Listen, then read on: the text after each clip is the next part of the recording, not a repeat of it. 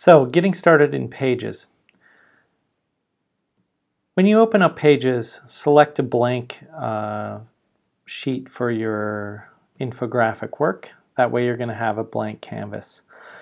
You can go to File and Page Setup to select the size that you're going to use. I think for an infographic, usually it's nice to work in A3. You've got a little bit more room to put infographics on. But knowing what size it's going to be in the end is pretty important. And the next thing I like to do is just reduce the size of my page so that I can actually see the whole canvas on my screen. So I'm going to go to zoom level 50% just so I can see my whole canvas. The next thing I'm going to do is I'm going to set this up so that I've got some alignment guides.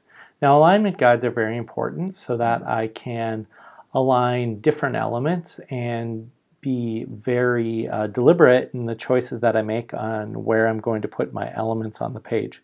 So I'm going to have different charts, graphics, and text boxes here, and I want to make sure that I place those in a way that looks good in the end.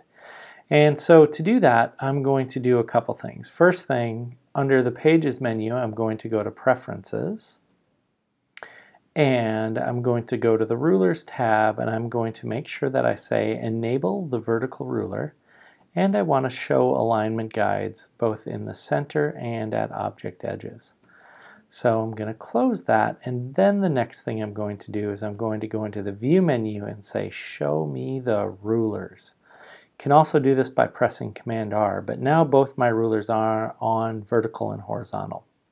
The next thing I'm going to do is I'm going to go into this little space up here, and I'm going to click, and you'll notice it turns into the double-headed arrow, and I'm going to drag down. And I'm going to drag out some alignment guides onto my page, and I'm going to roughly try to split this page into equal thirds. I'm not actually concerned that it's exactly thirds. If you're worried about that, you can actually measure the page and do that.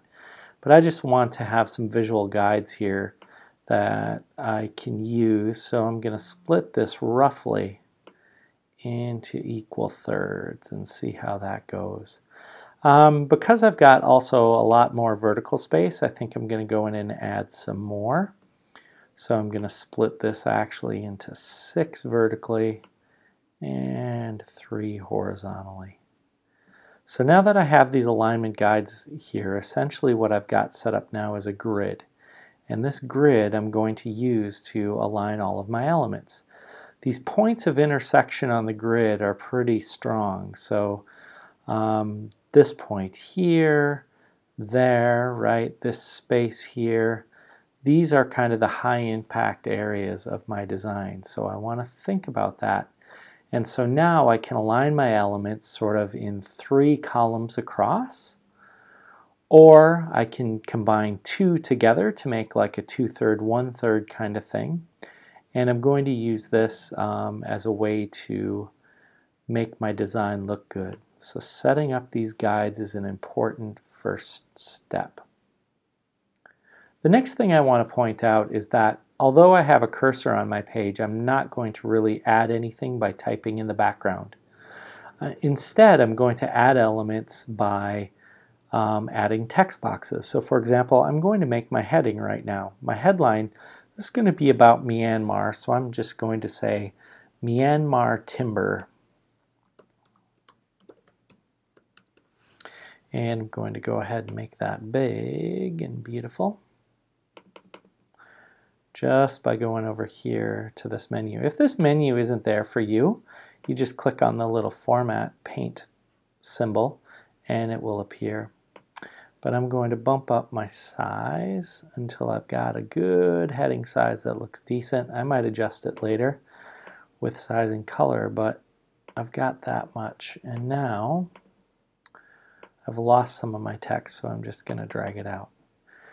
Now I'm going to go into my text element here, and I'm going to change this so that it's in a nice strong heading font.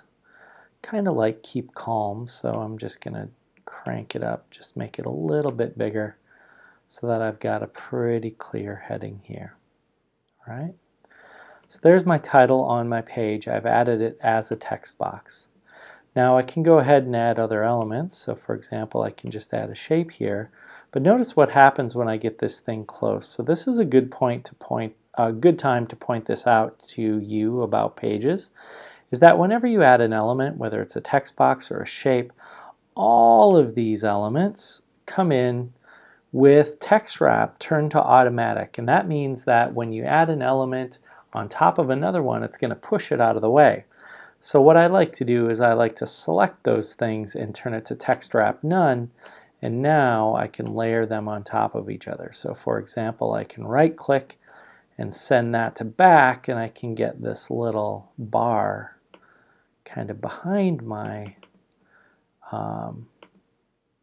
title, and I can kind of make it work like that. And now I'm off, started here with a little bit of a headline, and now I can go ahead and do a little bit more design. So important things to remember when you're setting up pages: make sure that you set up your grid first, make sure that you show your rulers and pull out those guidelines, and then use elements that you can move around. So adding text boxes instead of just typing on the page allows you to move those around and have the ultimate flexibility. And then remember to, whenever you add an element, you're going to have to go over here to Arrange and change text wrap to none.